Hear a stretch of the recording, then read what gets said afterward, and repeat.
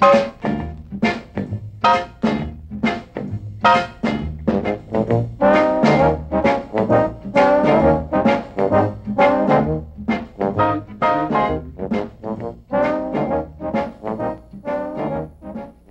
your previous study of oscillators, you've learned that frequency stability is of the utmost importance.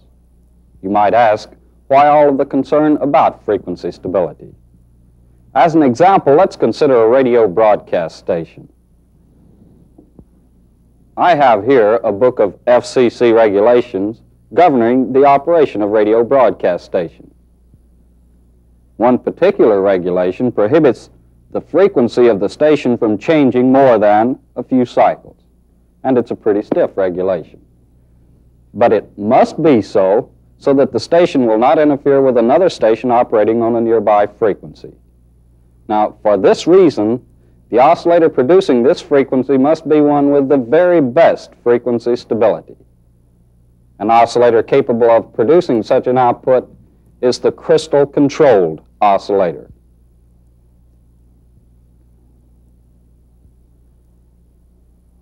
We're not going to study the oscillator circuit in this lesson, but we will study the characteristics of the crystals used in such a circuit. And here I might add that the crystal will be used as the frequency determining device of the oscillator, in much the same manner as a coil and capacitor was used in oscillator circuits previously covered. Now, some of the items that we're going to discuss are the use of crystals, types of crystal substances used, crystal cutting, types of crystal cuts, crystal characteristics. We'll see the purpose of a crystal holder, the frequency stability of crystals, and a little bit later we'll discuss overtone crystals. Now, there are many types of crystal substances, but not all are suitable for use in oscillator circuits. A crystal used in oscillator circuits must possess a characteristic known as piezoelectricity, or the piezoelectric effect. Let's look at a definition of the piezoelectric effect. Now, the piezoelectric effect is defined as the property of a crystal by which mechanical stress produces electric charges, and conversely, electric charges produce mechanical stresses. Now, at this time, you should complete item 1 of your TVI guide.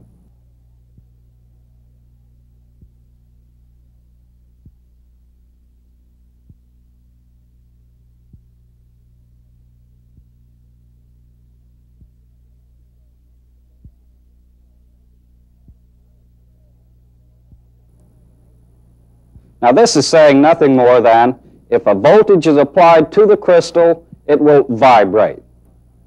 The amplitude of these vibrations are much greater at one frequency than at any other frequency.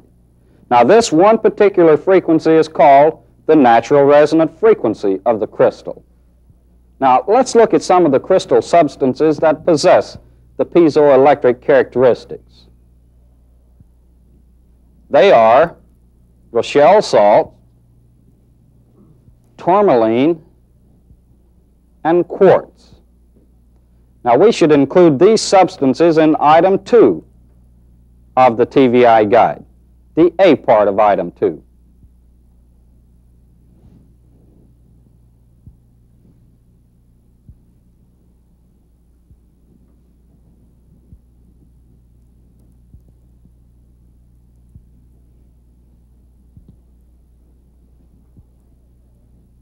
Now, of these three, Rochelle salts exhibits the piezoelectric effect to the greatest degree.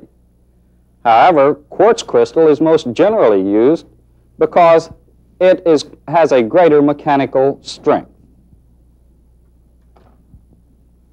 Now, at this time, let's complete the B part of item 2. The substance most often used in oscillators is, go ahead and complete that blank.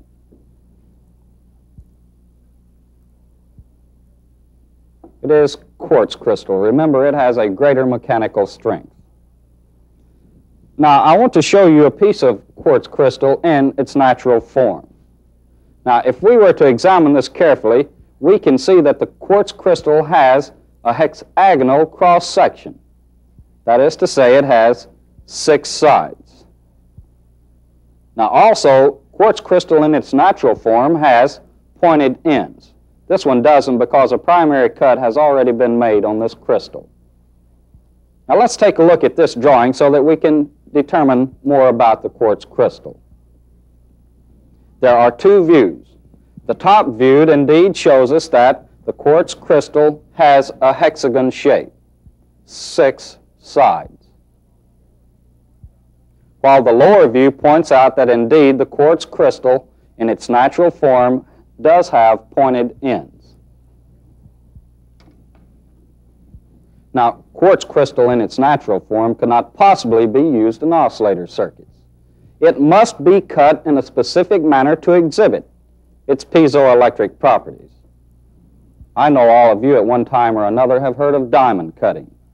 The reason a diamond is cut is to give it brilliance, and the manner in which it's cut will determine its degree of brilliance. Now, a piece of diamond in its natural form would never be used in a diamond ring, just as a piece of quartz crystal would never be used in an oscillator circuit. Now, when a piece of crystal is going to be cut, imaginary lines are used as the reference points for cutting. And these imaginary lines are known as crystal axes. Let's take a look at this drawing of a crystal and see the exact location of the crystal axes. The axis passing from point to point, or end to end, and directly through the crystal is known as the z-axis. Remember, from end to end, directly through the center. The axis passing through the corners of the crystals is known as the x-axis. Remember, it goes through the corners. While the axis perpendicular to the faces of the crystal is known as the y-axis, going through the faces. Now, let's remember these are only imaginary lines and are used as reference points when cutting the crystal. Then at this time, complete item 3 in your TVI guide by labeling the axes there.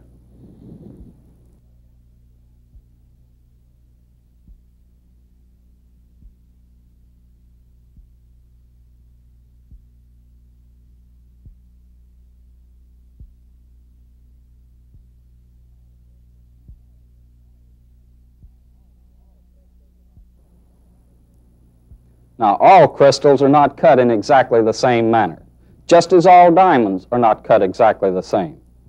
The properties which a crystal exhibits are dependent on the manner in which it's cut. Now, there are many different cuts, but we're only going to examine 3 basic cuts.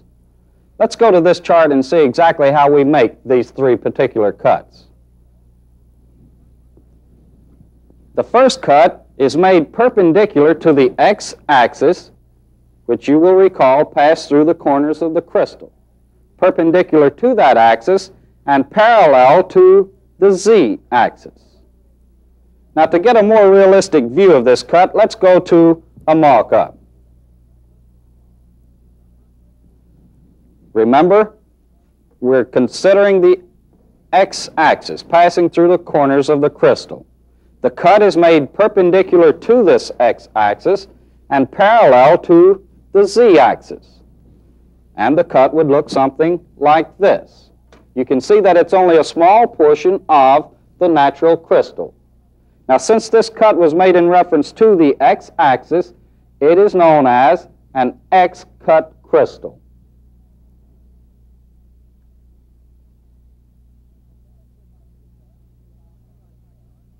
Okay, let's go back to the chart and see how another cut is made. For this cut, we will use the y-axis, which passed through the face of the crystal.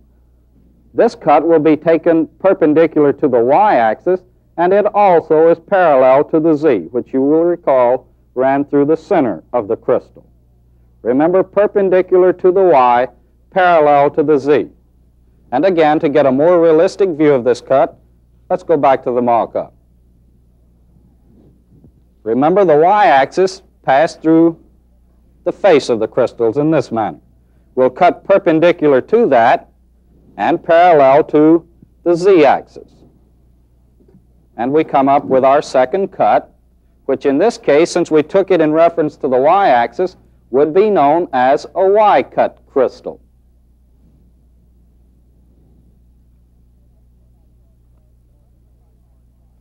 Then let's go back to our chart for the third and final cut. Now, this time we're going to cut at an angle from the z-axis. Recall, the z-axis passes through the center of the crystal from end to end. And for this cut, we'll cut at a 35-degree angle from the z-axis. Remember, 35 degrees from this z-axis. Okay, back to the mock-up once more. Now, in this case, the crystal cut is taken right in, or made right into the face of the crystal. Remember, the z-axis is running down through the crystal in this manner. And we'll cut at a 35-degree angle from this z-axis. And removing the cut from the crystal, again, only a small portion of the natural crystal, we call this cut an AT cut.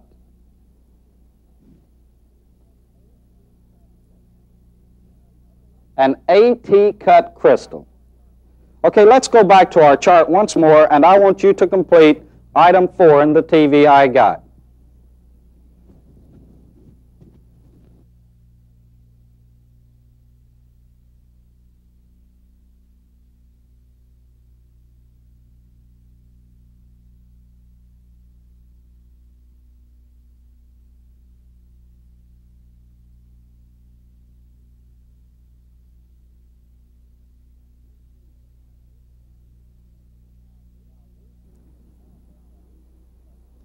Now, we've seen from the mock-up what these three cuts look like. Let's go over, and I want to show you the actual cuts now. I have here 3 crystal cuts. Now, as you can see, they look like small, thin wafers, and each cut looks very similar. Each cut looks very similar. Now, all crystals look the same, but not all will exhibit the same characteristics. Now, you'll recall earlier we mentioned the resonant frequency of the crystal. Not all crystals, naturally, will have the same resonant frequency. Its frequency will be dependent upon its thickness. Let's take a look at 2 pieces of crystal cuts and compare this difference in thicknesses. As you can see, the thinner cut here, the thicker cut here. We're indicating here that the vibration of this thinner cut, or the frequency, is greater than this cut. Now, this will always hold true. The thinner the crystal cut, the higher the frequency of oscillation.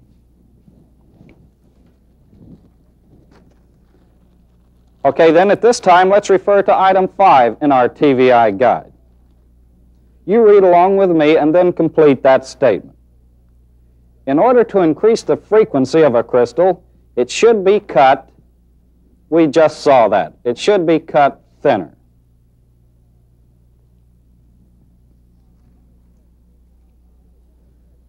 Now, another characteristic which will be different for the various crystal cuts is the temperature coefficient of the crystal.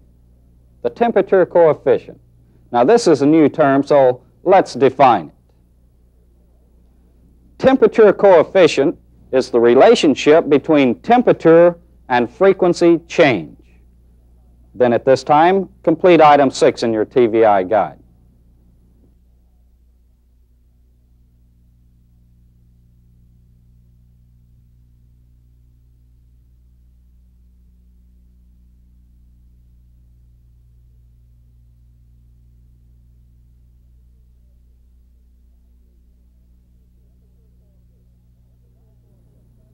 Temperature coefficient is actually the effect that a change in temperature will have on the frequency of the crystal. Now, let's compare the temperature coefficients of the 3 cuts that we just considered, the X, Y, and AT cut crystals. To do that, we'll use this chart. On the left, we're indicating the type of crystal cut, the X, Y, and AT. Let's begin then with the X cut. The temperature coefficient of the X cut is negative. This means that if temperature about the crystal increases, the crystal frequency will decrease. A negative temperature coefficient. An increase in temperature, a decrease in frequency. The Y-cut crystal has a positive temperature coefficient. If temperature increases, the frequency increases also. A positive temperature coefficient. The AT-cut crystal has a 0 temperature coefficient.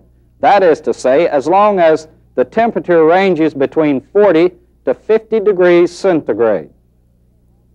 Remember, as long as the temperature is within this range, the frequency of oscillation will remain the same. Then the AT cut has a 0 temperature coefficient. Now, at this time, you should complete the chart in item 7 of your TVI guide.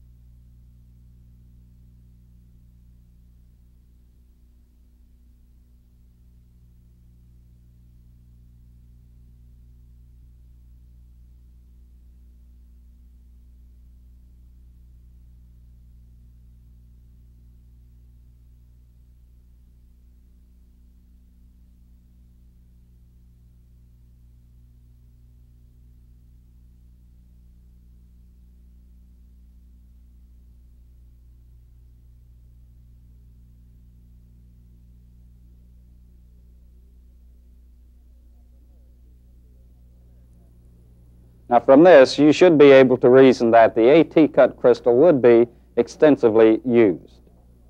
Now, there are a few other crystal cuts with better frequency stability, but these will not be discussed in this lesson. Now, when an extremely high degree of frequency stability must be maintained, the crystal will be placed in a temperature oven. A temperature oven. A temperature oven is nothing more than a thermostatically controlled container used to maintain the crystal temperature in its proper range. And in doing so, of course, we have a high degree of frequency stability. Then let's go to item 8 in our TVI guide.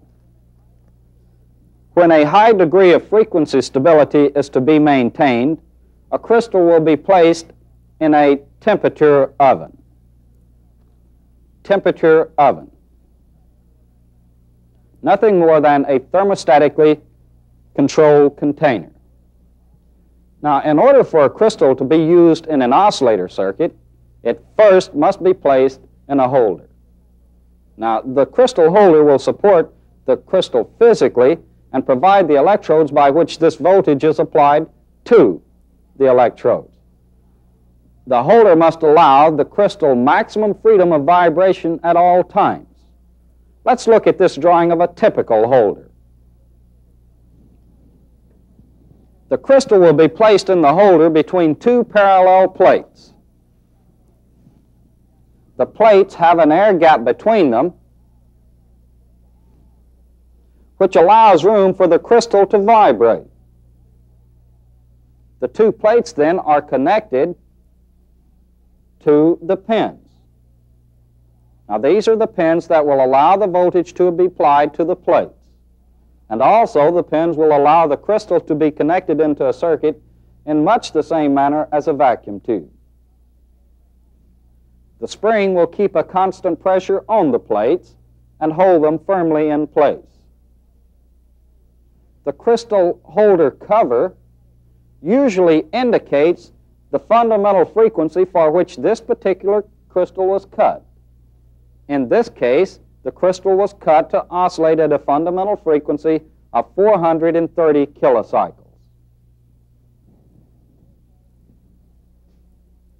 Now, so far we've seen the physical characteristics of the crystals. Let's now see how the crystal reacts electrically. To do this, we'll look at the electrical equivalent of a crystal and its holder.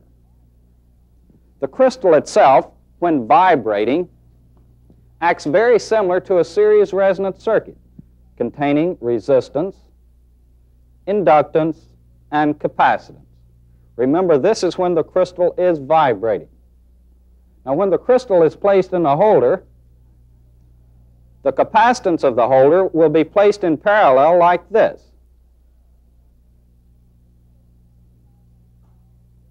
CH, the capacitance of the holder. So this capacitance represents the holder capacitance. This represents the vibrating crystal. Now, at this time, you should complete item 9 of your TVI guide.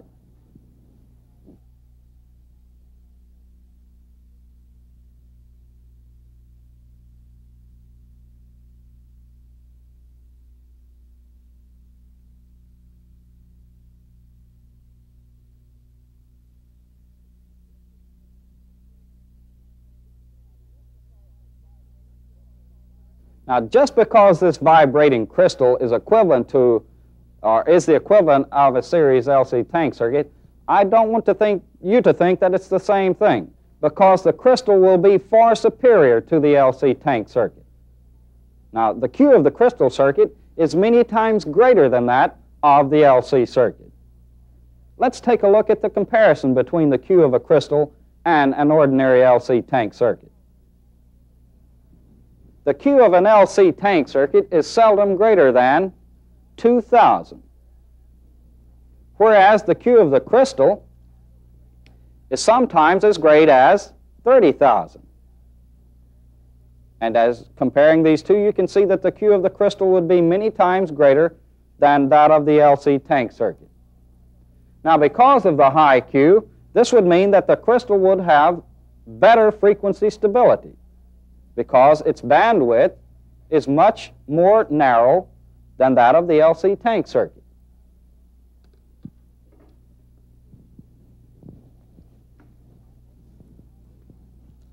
Then at this time, let's complete item 10 in our TVI guide. The Q of a crystal is than that of an LC tank circuit. Go ahead and complete that statement.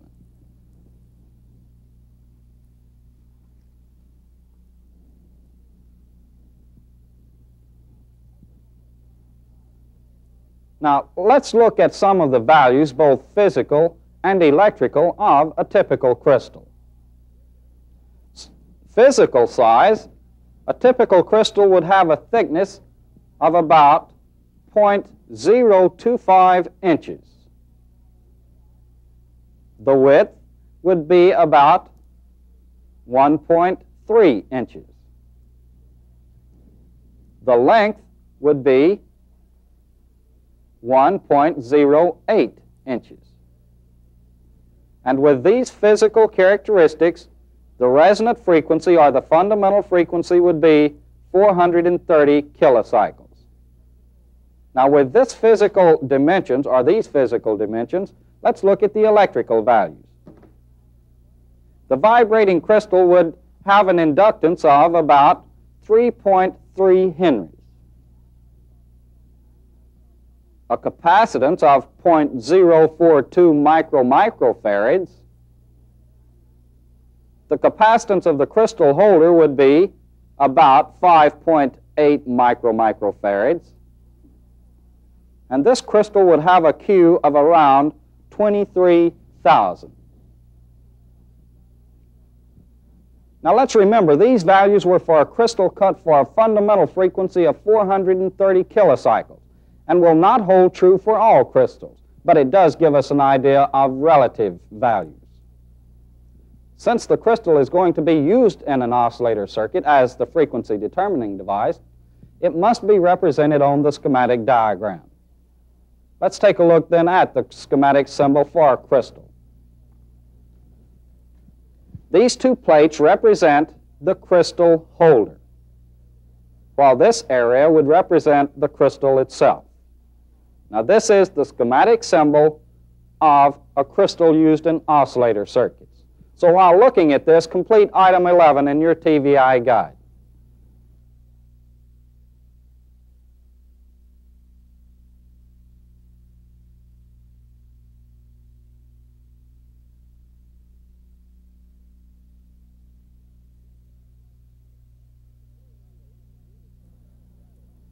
Earlier in the lesson, we discussed the various crystal cuts and how each was different from the other.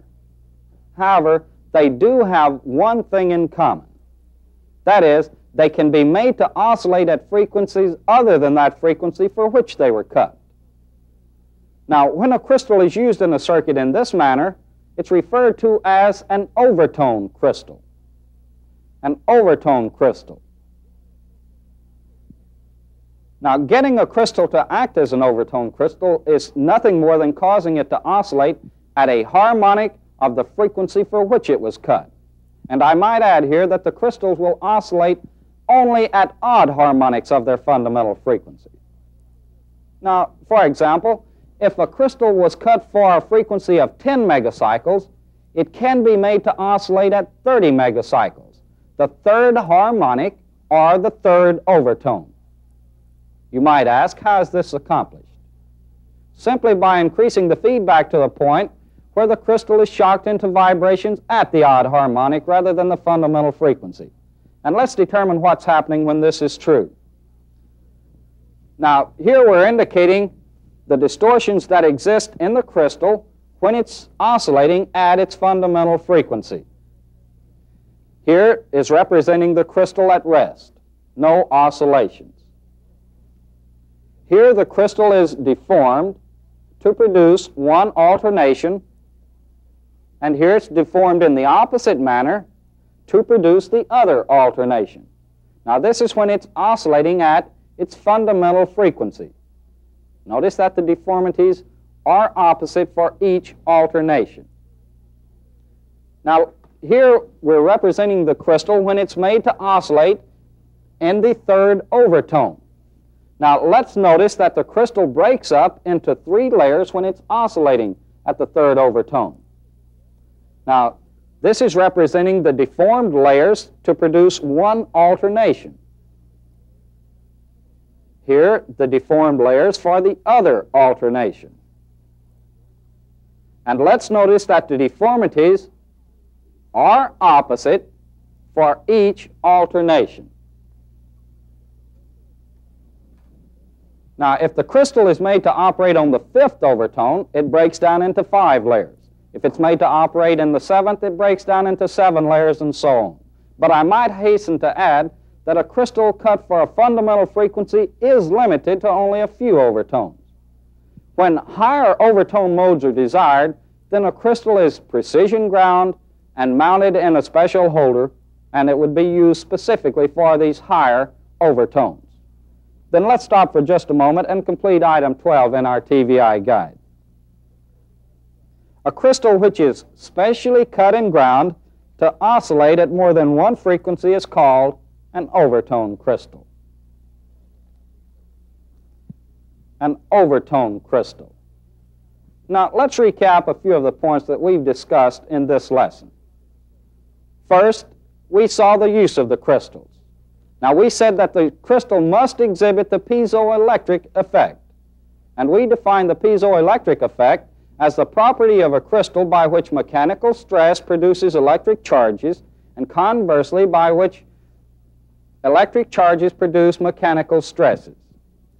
Then we saw the 3 substances used: Rochelle salts, tourmaline, and quartz. We said that Rochelle salts exhibits the piezoelectric effect to the greatest degree, but that quartz is most generally used because of its mechanical strength. Then we saw the 3 basic crystal cuts that we were considering: the X cut, which is made perpendicular to the x-axis, the Y cut, which is made perpendicular to the y-axis, and the AT cut, which is made at a 35-degree angle from the z-axis. And then we define temperature coefficient as the relationship between a temperature change and a frequency change. And then we gave you the schematic symbol for a crystal. This represented the crystal holder, this the crystal itself. Now, in concluding, we can say that the one big advantage of the crystal is its frequency stability. Remember, it has a very high Q, giving us a very narrow bandwidth. Then we have one more TVI guide item to complete. Item 13. The main asset of a crystal oscillator is its frequency stability. Frequency stability. That just about concludes the lesson on the characteristics of crystals. So until another time, so long.